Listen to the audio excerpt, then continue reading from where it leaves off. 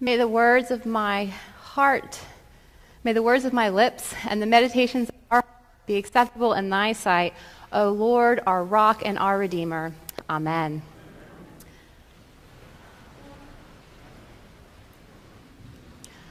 This week, moral outcry rang out across religious, social, and political lines as the news sunk in.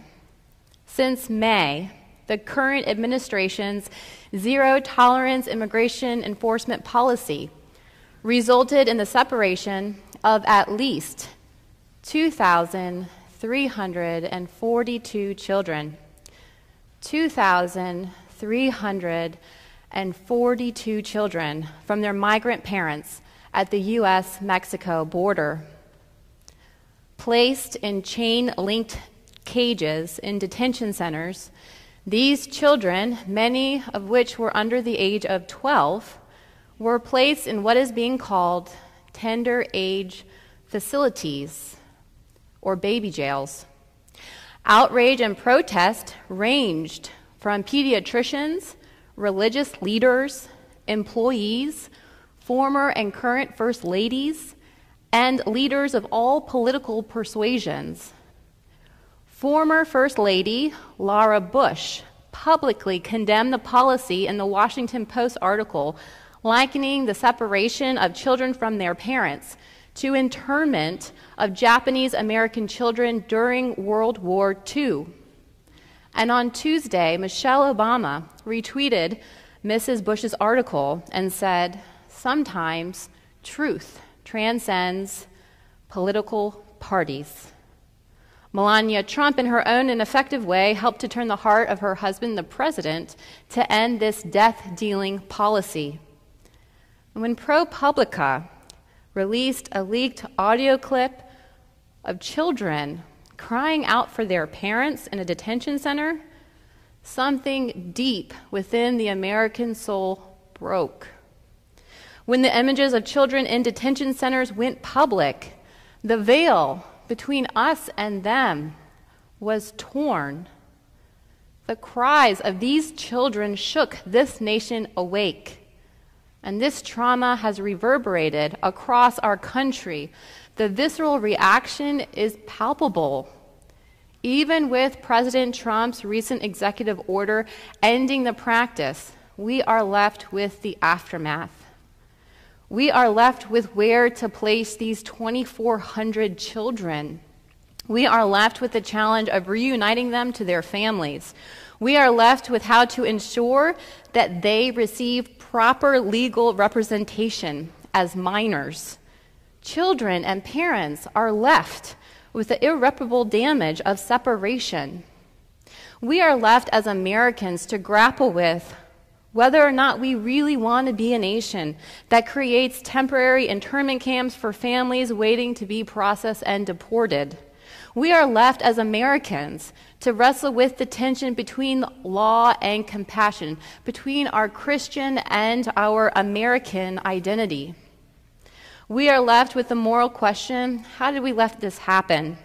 How lost is our nation's soul that we allowed this to happen with our tax dollars? How did we allow children to be separated from their parents in the name of national security? In a nation full of Christians, where is our moral compass? We are not so different from the disciples who got in the boat with Jesus. Like these disciples, we were following Jesus per usual when what seemed like out of nowhere, a great windstorm arose. We, like the disciples who were fishermen after all, have weathered our fair share of storms. We have seen our way through our own personal, societal, and global times. But like the disciples, many of us are filled with fear. We cannot remember a storm quite like this. Of all the storms that we have lived through to tell a tale about, something seems different about this one. Harrowing winds have knocked us off course. We thought we knew the direction we were headed as a people in this United States of America. Waves that we have not seen for hundreds of years rage against this ship. And like the disciples who have lived through a lot of storms as fishermen, many of us have begun to wonder, how are we going to see our way through this one? We have cried out to the Lord, Jesus, are you asleep? Do you not see what's going on? Your children are perishing. The soul of this nation is perishing. We have ripped the social fabric that we once aspired to honor. The storm has gotten out of control. The water is rising. Our nation is swamped. Calm this storm, Lord. And Jesus, who was asleep in the stern of the boat, heard the cry of his followers and woke up. He came to them and looked at them like they had finally woken up. Jesus, who had been with them through the entire storm, woke up, came to them, and rebuked the storm. Jesus rebuked the storm, that which the disciples did not know if they could weather. Jesus rebuked the storm, that which clouded their vision. Jesus rebuked the very thing that terrified and threatened to destroy these creatures of God. In his rebuke of the storm, Jesus showed the disciples that he is Lord over all creation. Jesus showed that he is Lord over the storm, the sea, and the wind. Jesus showed that he is Lord over all of its inhabitants. Just like in the whirlwind, when the Lord spoke to Job and asked, "Where were you when I created everything?" Jesus reminded the disciples in this moment of his lordship, and he reminds us to that end that Jesus is Lord over Republicans and Democrats. Jesus is Lord over children and adults, documented and undocumented people. Jesus is Lord over the United States of America and our laws therein. As Lord, Jesus rebuked the storm that threatened to destroy his creation and said, "Peace, be still." And just as Jesus rebuked the storm, as his followers, we are invited to do the same. We are invited to rebuke the storm and say to it, "Peace, be still." In our baptismal covenant, we promise to renounce the evil powers of this world which corrupt and destroy the creatures of God. We promise to strive for justice and peace among all people and respect the dignity of every human being. As Christians living in this country during this time, we are called to live into our baptismal promises by rebuking this storm and calling it evil. Separating children from their parents is evil, and we must renounce it. To rebuke this storm, to renounce this evil, we can do something. We can contact our representatives. We can join a march on June 30th in Philadelphia to demand family reunification and compassionate immigration reform. To rebuke this storm, we can ask hard questions about our own complicity.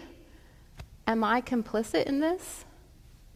And if the answer is yes, we may need to be like the 100 employees from Microsoft who wrote an open letter protesting the use of their software by ICE that at the time helped facilitate the separation of children from their parents, or like American Airlines or Delta, who refused to relocate these children to new detention centers across the country.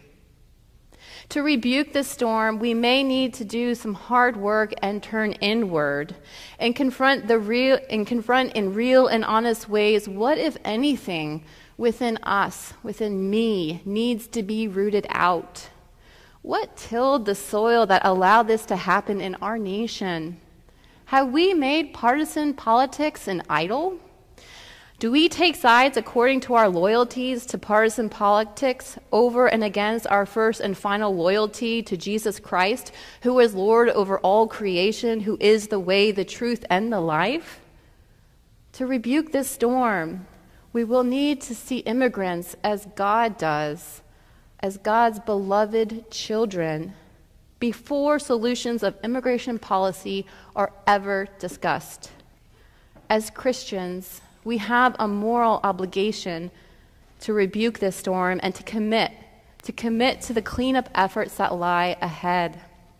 We can make our prayer our action, and our action our prayer. We can demand family reunification and restorative justice.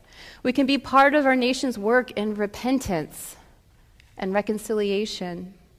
We can be ready and willing to be part of the restorative efforts for these families in the days, months, and even years to come.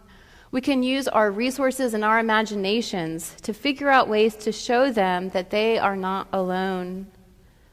As Christians, we are part of Christ's one body that transcends borders. As a many-membered body of Christ, as St. Paul described us, we are part of a body that is in Philadelphia and around the world. Those children that are locked up in internment camps and detention centers, those are part of our body. As Christians, they belong to God, and as members of that same body, they are our children in the Lord. As a nation full of Christians, how are we going to make this right? In the wake of the storm, how is Jesus calling you to respond in thought, word, and deed? Amen.